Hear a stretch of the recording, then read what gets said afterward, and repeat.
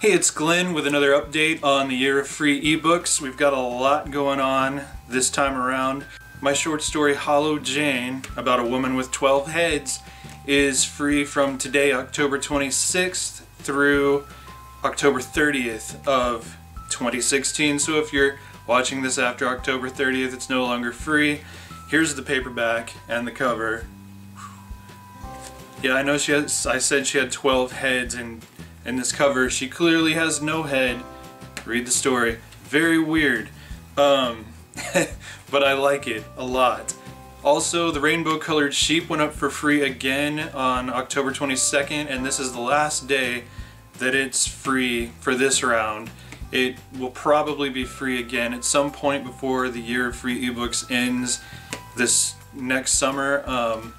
The Great Debate, also still free, and all of these are free ebooks through the Kindle or Kindle apps, except for The Great Debate, which is my short story collection, has 4 stories in it, and that's free through July 16th of next year, which is when the year of free ebooks ends. Also, The Ghost in the Olive Grove is going to be up for free again tomorrow through the 31st, Halloween. It's a great Halloween story. And Aries Cage is going to be free again on Halloween, October 31st through November 4th.